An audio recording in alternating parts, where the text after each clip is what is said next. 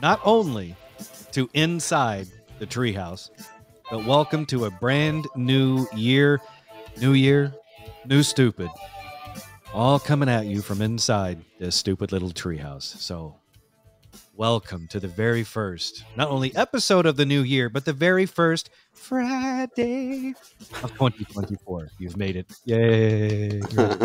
I have a question, though. Is it new year, new stupid, or is it new year, same stupid? See, I struggled with that when I made the post, and I wasn't sure because I've gone both ways on what to say, not the other thing. Because I played with the idea before, like when we first launched the podcast, it was, hey, it's kind of a new show, but it's not. Is it the same stupid? Is it new stupid? How do you position it? How do you sell it? And I went with new year, new stupid because I wanted to use the word new twice. Stupid 2.0. Damn it, I should have gone with that. I'm going to write that down. I'll make a note for next year. Stupid 3.0. Yeah. We're always updating the stupid. Oh, hey, you've got to keep the stupid fresh. We learned a lot from the Duncan man in the 80s. Yeah. Got to wake up bright and early, and you got to make the stupid. Yeah. Got to keep people happy. But it's interesting because we took a couple of weeks off physically from doing the show. Listener-wise, it was really only about actually not even a week because we released episodes on our normal schedule all the way up to and including the very first day of the year, which was, of course, Monday the 1st. But we were able to take a little time off. And in that time, we have now figured out that taking time off, if you're a megalomaniac CEO, time off for your employees can be bad. As we've learned, like maybe Scrooge was right. Maybe he was looking out for, was it Crackit? What was his damn name? Bob Cratchit. You don't know either. Bob Cratchit. Okay, Bob Cratchit. Yeah. Maybe he was looking out for Bob Cratchit's best interest. Yeah. Because we managed over these 2 weeks, over the holidays, we are limping into 2024 a shell of the men we once were. Because Raj got into a car accident, not his fault, but still had happened, and you're still reeling from the effects of that car wreck. Trey managed to suck up the flu at some point over the holidays. And, I mean, for the most part, I'm okay. But you two are really, really, if I can be so frank, in the shit. Yeah, I like to think of us because I didn't know you had the flu, and Trey, I don't think you knew I had a car wreck, or maybe because I think we talked about it before. But like I didn't know you had the flu, and I was thinking to myself, like, we really didn't talk to each other very much during these couple weeks off that we had, and then it just reminded me, like, we're very much like if this was a band, we're very Motley Crue. Like we don't talk to each other at all until it's time for the show. We get our fill of each other when we're in here. Yeah. Outside of that, and we scatter. We go and do things and experience things, and then it's very much like the listener. Then you come back in the treehouse and you share those experiences with one another because we weren't there for those things in between. Yeah, I did get in the car. It was very nice. A couple of the listeners reached out to see how I was doing over the break, unlike you two. Yeah, I'm bad about that. Oh, Raj, I'll give you a Cliff Notes version of my holidays.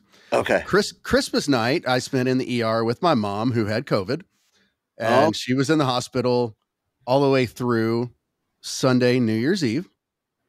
Wow. And then on Sunday, New Year's Eve, actually, I started feeling it Saturday night, but then on Sunday, by the time the ball dropped, I had 102 fever.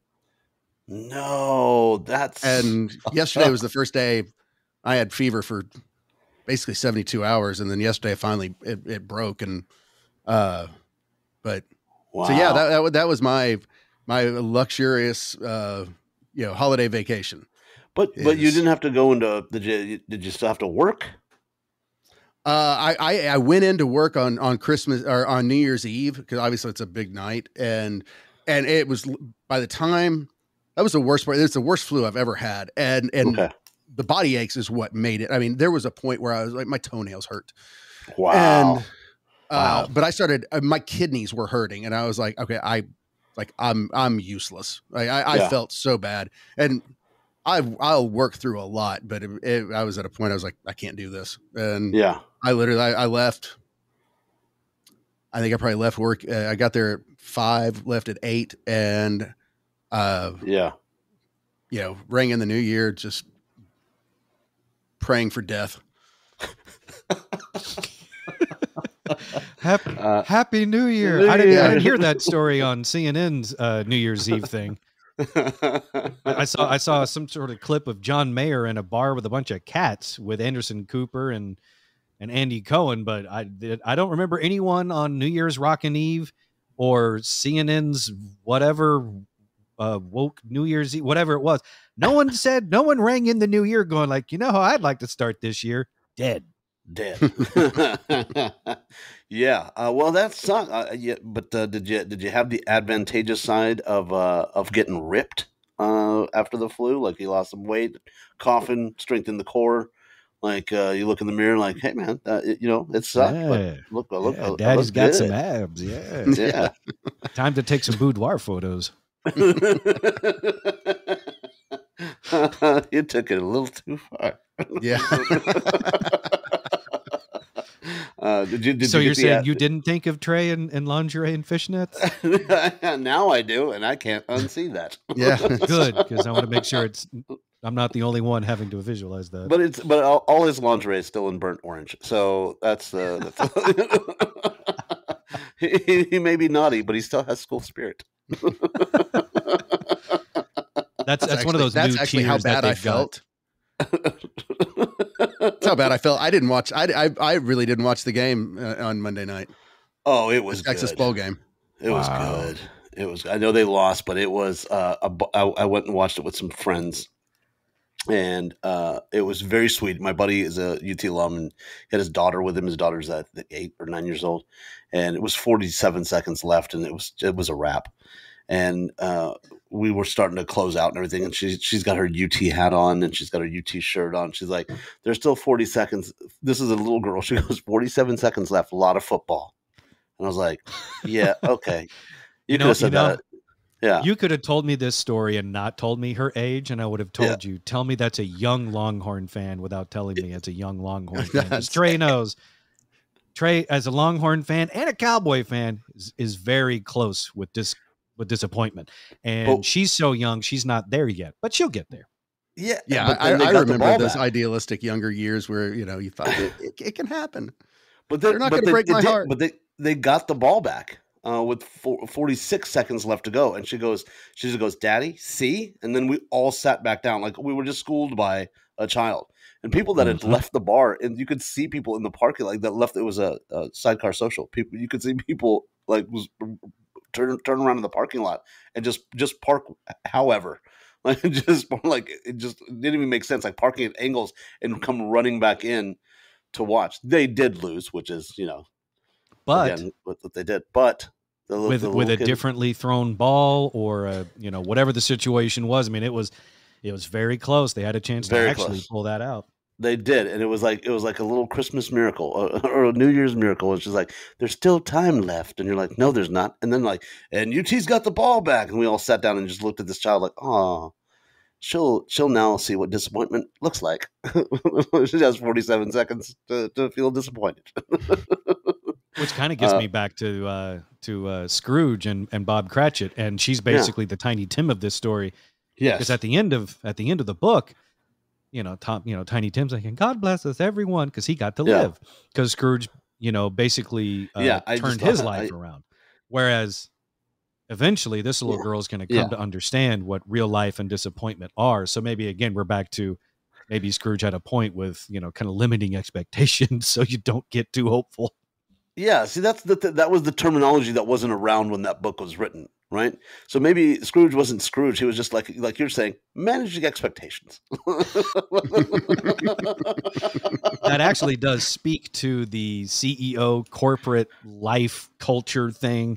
Yeah, is the late 1800s when Dickens, the time period of which Dickens is writing about A Christmas Carol, Scrooge is awful. No, you can't have more time off. No, you can't have PTO. No, we're not going to pay for your sick child's surgery to save their life. That was horrific stuff back then, and it stood out. That's why it was such a poignant and popular story. Whereas by today's standards, man, that's every day at a Fortune 500. Yeah, he was ahead of his time. Mm-hmm. When you start, you get 10 days of PTO. That's it. You only get 5 sick days. And no, those don't roll over year to year. And no, the insurance we're going to give you is not going to save your sick kid. So just, still come into work and give me your whole life. Yeah. And you know what? Sometimes you just got to eat soup. I mean, that's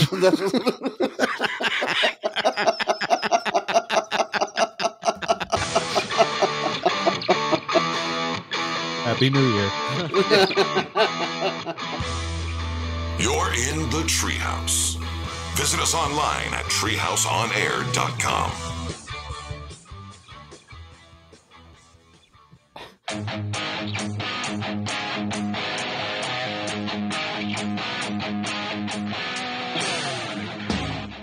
You're listening to the Treehouse. Visit us online at treehouseonair.com.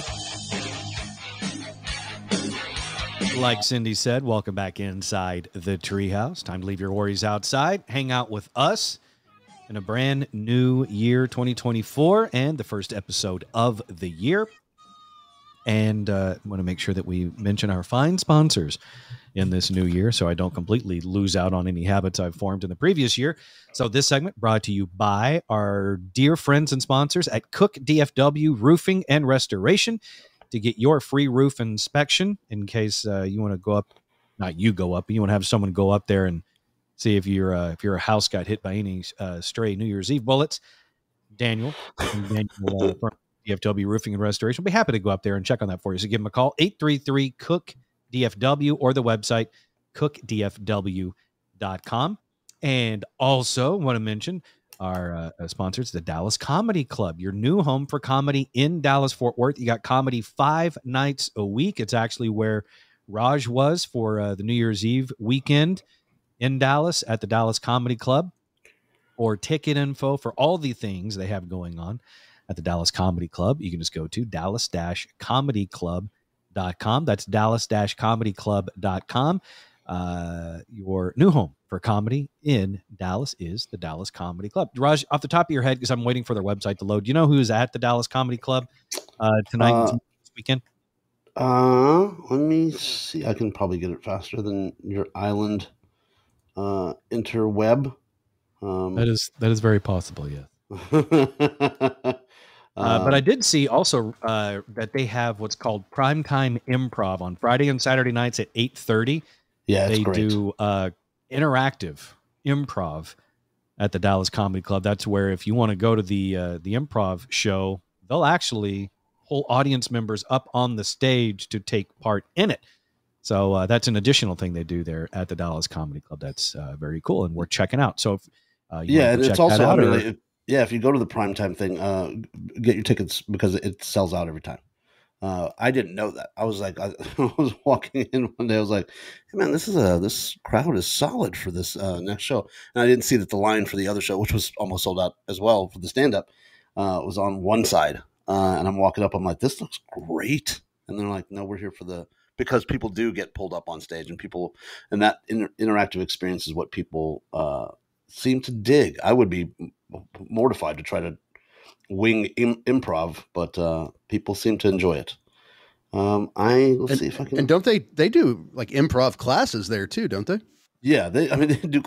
This one I saw and I thought, anybody that thinks that hey, my kid's super funny, I would take. They have classes for 11 to 17, so you can take your kid in and see if your kid's the next Chappelle, who started at 15 years old. But I think, if I'm correct, they might not be having shows right now. I know that they've got the primetime improv is happening Friday and Saturday night at 8:30. So I think that's taking the place of a quote unquote like regular headliner. They are situation for this weekend. Yeah, they are remodeling right now, so it's still open, still doing the stand up, still doing their improv stuff, but it's in the side room because because they sell out so fast. They're adding another 50 seats to the showroom. So That's awesome. they're currently under construction, but you can still go in. The patio's still there, the bar's still there, the side room's still there with all the improv and stand up. So just go check them out, and you can give them a call. It's 214-814-1980. It's 214-814-1980, and you can get their schedule for the week. Very cool. So we mentioned how you, Trey, are kind of limping into the new year because you're still getting over having the flu. I'll tell you guys more about me and Tara's Christmas trip on Monday. But part of that story will also involve the flu. So got that to look forward to on Monday. And then Raj, last time we talked to you, it was the day after you had just gotten into that wreck. Yes. And so I'm curious because you were pretty banged up the next day. Yeah, I mean, banged up. I mean, you had you had a broken hand, you had a bandage on it, and everything. But you were high because you was on drugs, which you should be after a major car wreck. So since I'm a terrible friend and I'm really bad about following up with people about how they're feeling, or buying gifts, and using the show as the reason why I don't talk to people outside of it. I really need to work on that. Maybe that's a New Year's resolution for myself. How are you feeling since the car wreck? I was high on life, number one, because I don't do the pills. I don't like them. I busted up my hand. Raj, you and I are very similar in the sense that we drink enough to where we don't feel the need to supplement other things into the mix. I don't know. Since I was a kid, like my mom took like stuff for her back, and she took ibuprofen and then stuff to sleep, and then like all that stuff. And I would watch like her take that stuff, and I'm like, I just don't want to get in that habit. So I don't take Advil for headaches. Like I'll sleep it off. So but when I was leaving the hospital that night, they bandaged my hand up, which was really nice of them to do. I think it cost $6,000 for them to give me an ace bandage. Yay, American health system! Yay. So they were like, the doctor, wonderful Dr. Fletcher. She said, the first 24 to 48 hours, you're going to start to experience muscle soreness, and you might find that something else is broken. So keep the hand where it is. Ugh. Next day, bandaged up hand. Saw you guys. Felt fine. Was walking around. Went and walked my dogs. I couldn't use my left hand, but I'm walking my dogs and did my stuff. Went to the grocery store. Went and watched some wrestling. And up in Oklahoma City. And I'm coming back the next day, and I'm like, 48 hours. I'm like, you know what? She was right. A little stiffness in my knee, a little soreness in my neck, but that's about it. And I was like, you know what? If that's the worst it's going to be, then so be it. 72 hours later, however, wildly different story. I woke up. Did you wake up with your femur sticking out of your leg? I felt like it. It felt like it. I woke up, and I don't curse anybody. The lady ran the red light, and she admitted to it, so good. And I stood up, and the pain in my knee and my ankle and my arm, I was like, I hope this bitch dies of toenail cancer. Like I the lady that hit you. Yeah, I hope her toenails appendix bursts and she can't. Like I'm trying to wish things that could never possibly actually happen. But still. So this is actually a really interesting like cross section of the show, because you say, Raj, that you don't like to swear at someone like that ever. No. Trey is the exact opposite. He will dog cuss you at the drop of a hat, especially if it's warranted. Like if this same situation happened where this lady ran into Trey, despite any sort of pain or injuries, Trey would have fallen out of his vehicle and started throwing C-bombs, so much so you would have thought it was Desert Storm. You though, Raj, you want nothing to do with that. It's you're very centered and Nirvana-esque about it.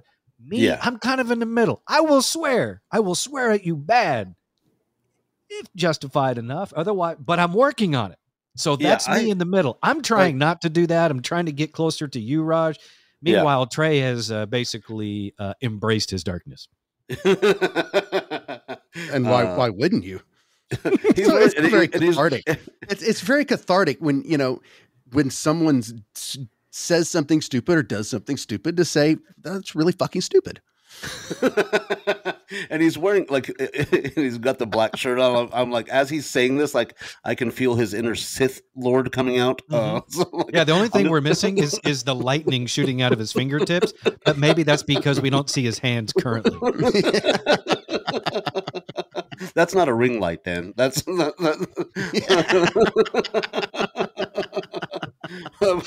but like my first thought. No, go ahead. No, go ahead. My first thought was, I'm just waiting for him to be like, and we have to go to break. You're in the treehouse. That's the beauty of the force lightning coming out of your fingers, is Trey doesn't have to hit the actual button with his finger. Pew, pew, pew, pew. Bumper, pew.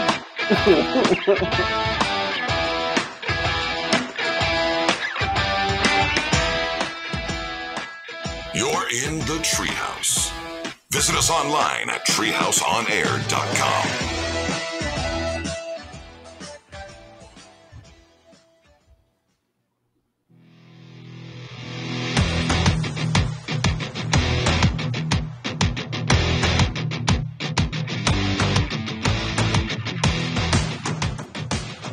You're in the Treehouse. Visit us online at treehouseonair.com. This segment of the Treehouse brought to you by our friends at Brooks Plumbing. Give them a call for any and all of those plumbing wants and needs. No job too big, no job too small. I know it's trite to say it, but it actually is true, especially when it comes to plumbing. Brooks Plumbing will make sure you and your pipes are taken care of. Give them a call, 214-368-3838, or the website, brooksplumbingtexas.com. I am not above a pipe plumbing pun, or alliteration for that. I do like it. I appreciate it very much. It makes my day. So since this is the first Friday episode of the new year, I think it's important that we include at least a couple of the things that people are accustomed to hearing on Friday episodes. And I am, of course, talking about birthdays. We have plenty of other stuff to catch you up on that happened over the holidays, things that happened to us. We'll be covering that on Monday and next week as well, and just moving forward in general. But, I didn't look up birthdays for nothing, so here we go. Today is Friday, January 5th, 2024. It is time to start getting used to changing that 3 to a 4. My time frame on that is usually about 6 months. So sometime in June, I'll finally get accustomed to writing 2024. But until then, it's going to be a lot of scratching out 3s and putting 4s on there. But birthdays today, the first of the new year here in the Treehouse. Suki Waterhouse, she turns 32 today. She plays Karen Serco on Daisy Jones and the Six. She's also the Queen's sister, Cecily of York, on Starz' The White Princess. And that just reminds me that there seem to be way too many fantasy shows and movies to keep track of these days. And I mean, you had the first, Lord of the Rings movies, and then they went and did the Hobbit movies very shortly after that. Then you got Game of Thrones. And then, I feel like there was, and then Amazon had spent the most money on a television show ever for, I think it was a pre-Hobbit type thing or a pre-Game of Thrones type thing. This is what I mean. No. It's so saturated, I get lost. Amazon, and then you throw in all the new Zelda video games. I can't keep up. Amazon did The Ring of Power, which was a kind of prequel to The Hobbit and Lord of the Rings. And HBO did, what is it? Dragon something, which was the prequel to Game of Thrones. Yeah. Right. And you've also had 3 Star Wars movies come out since then. Yep. Fantasy stuff is extremely saturated, and it's weird. But I will say this. Go ahead, Trey. Rebel Moon on Netflix, the Zack Snyder movie. Yeah. Excellent movie. Okay. Interesting. I can't do the fantasy thing, especially like the Game of Thrones thing. Like one of my best friends is a little person, and Peter Dinklage is on that show where he's like the bad king, and I'm like, really? Like my friend can't get anything off the top shelf. How are you ruling an entire people? Like I can't. I Watch can't. the show; it'll make sense. It does not. Trust me. It does actually. When you watch the show, when you watch Game of Thrones, it's part of the story, obviously, that he's not a quote unquote normal sized individual, but that's something that his character deals with. It's part of, what he's had to deal with his entire life. And because of that, people, they underestimate him, and he still, rises to power. Legitimately, one of my best friends is a little person. And if I move his Coke too far away, he's screwed as far as getting his thirst quenched. Like, you know what, Raj? I've been reading a lot of self-help books recently, and that says more about you than it does about him. I do it all the time. And in that case, it says a lot about you. I'm entertained. He's entertained. Come on. It's all fun and games until he bites your knee off.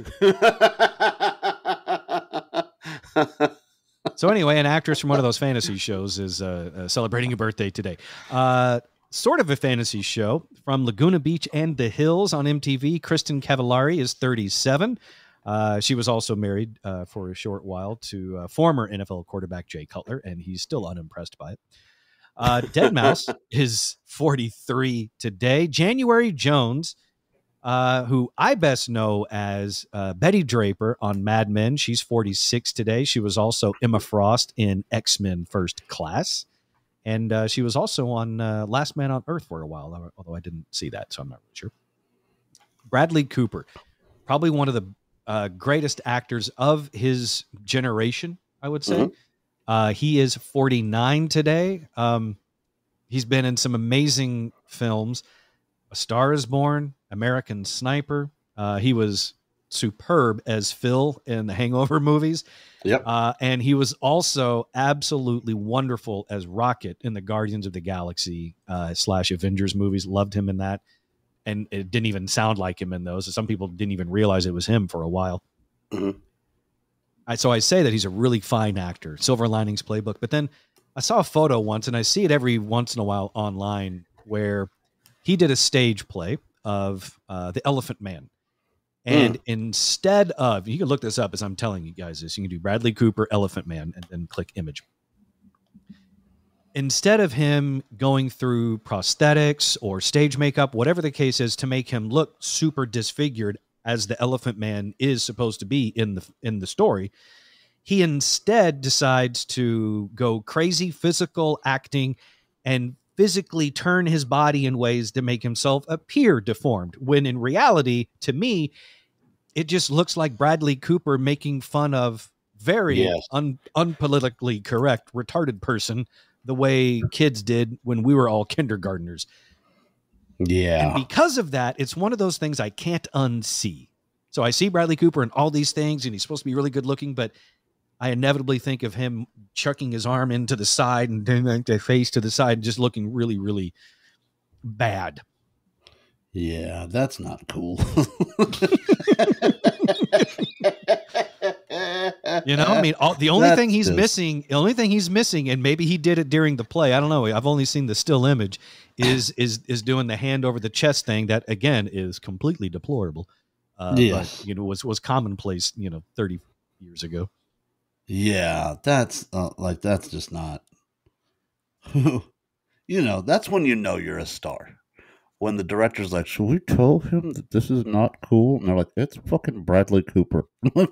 Exactly. You're doing great up there, Brad. Doing great. Look great. Superb. Totally look disfigured. Yeah, you don't look handsome at all. Yeah. We're not selling tickets to handicap people, are we? Because this is there's going to be a lot of refunds. It's okay. He dates supermodels. He can do this. It's fine. Yeah, but they don't. So happy birthday to Bradley Cooper. Yeah. He is 49 today. Speaking of odd looking, Marilyn Manson is 55. And Vinnie Jones, speaking of X-Men movies, he played Juggernaut in X-Men The Last Stand. He was also in, Deadpool 2 as Juggernaut. He's 59 today. Clancy Brown, 65. That's a Character great actor name. for many, many years. He's the bad guy in the Highlander movie, the very first one, the Krieger, whatever it was. He was also the really awful prison guard in the Shawshank Redemption and a number of other things. Oh, yeah. Yeah, so he is 65 today. And even though Trey hasn't had a drop of alcohol in over 7 years, and he still appreciates a fine, fine bartender, not only because he is one some nights working in the service industry to slave away to keep this podcast on the air. Thank you, Trey. One of the finest bartenders ever is celebrating a birthday today. And I, of course, mean the one and only Ted Lang from The Love Boat. He's 76 today. Yeah. Nice. That's cool. Yeah. What was the character's Isaac. Isaac, that's right. Oh yeah. Or as most white people refer to him, the black bartender on The Love Boat. That's great. What's it? Vinnie Jones? Vinnie Jones was a different one. Yeah. What's this? Yeah, Vinnie Jones is 59. He's Juggernaut in the X-Men movie. Yeah. But then Ted Lang. Ted Lang. Is, all right. Yeah, 76 today. Good for him. Oh. But that's another actually classic example of the not so subtle racism of Hollywood when you go back and look at things in their time period. Yeah. Because you guys know I'm well on record as saying in the same time period, the 80s, there was only one black guy in Top Gun. And what was his call sign? Sundown. Yeah. And when it came time, like if you notice, he was the only one available to fly with Maverick when Goose died, as if he was just like, what was he doing? He was just hanging out waiting for someone to die and then get called up. He was there the whole time. You saw him in that first scene where they all get to Top Gun, but then he's just not doing anything. So a white guy had to die for him to get in the cockpit, even though it was still in the back seat. Yeah. Similarly, on Love Boat, there's all these professions on the ship that the black actor could have been cast in. Yeah. It wasn't the captain. No. It wasn't as, although this would have been funny, it wasn't the captain's daughter. It wasn't the head of entertainment. You want to be challenged as an actor. There you go. And it wasn't the ship's doctor. Instead, what role did the black guy play in the Love Boat? Service industry. He's serving all the drinks. He's the bartender. Yeah. He's the server. Yeah. That's exactly. I mean, it wasn't just the 80s. You guys do remember this pesky little show called ER? I don't know if you remember that show. One of the biggest shows of the 90s. No Indian doctor for 10 years. All white doctors. See, therein lies the double-edged sword that Hollywood has to deal with. Because on one hand, like in the 90s, it was a huge complaint also on NBC that Friends had no dark people of colored friends. It was all white people, right? They did so not. ER was like, well, if we put an Indian doctor in the show, is that just playing into a stereotype, or are we actually dealing with reality? So they were kind of screwed either way. Had they started with an Indian doctor or four of them in the ER, then people would have said, that's racist. You're playing into stereotypes. But then not having one also seems racist. Yeah, and then so it used to be Must See TV. I don't know if you remember that. It was NBC was Must See TV, and then they got sued for not having people of color on their shows. And so this was their middle finger to the people that were suing them.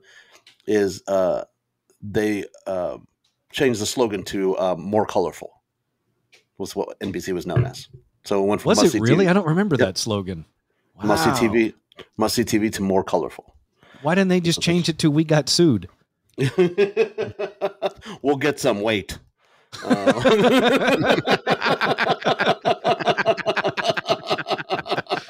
to think of it, I think I do remember that slogan.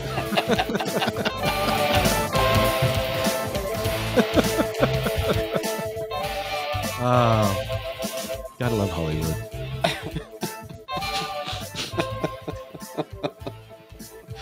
NBC. How common are Indians in podcasting? I want to make sure we're not falling into any stereotypes in the Treehouse. There's a billion people in India. I'm sure there's one or two of them out there. I just like the slogan. NBC, we're working on it. We'll find fun. Well, here in the Treehouse, we've got ours. So no more searching for us. Thanks for hanging out with us on the first episode of the new year. I hope it was plenty stupid for you. I feel good and stupid, especially now. Be sure to check out what's in store the rest of the year. And coming up on Monday inside the Treehouse, we will see you then. NBC. Wasn't the Cosbys enough?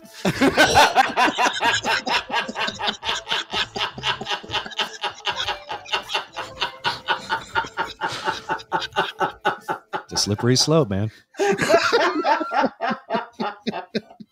Oh, well done. Wasn't there like 5 of them?